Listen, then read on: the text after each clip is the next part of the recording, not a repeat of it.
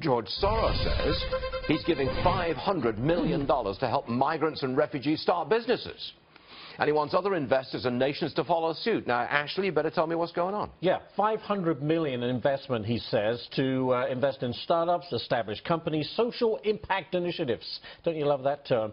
And businesses started by migrants and refugees. That is his pitch. There are 21 million refugees, by the way. I listened to this, okay, great, but what about all the people in this country that could really use that help themselves to get a leg up? Yes. You know, charity begins at home. That's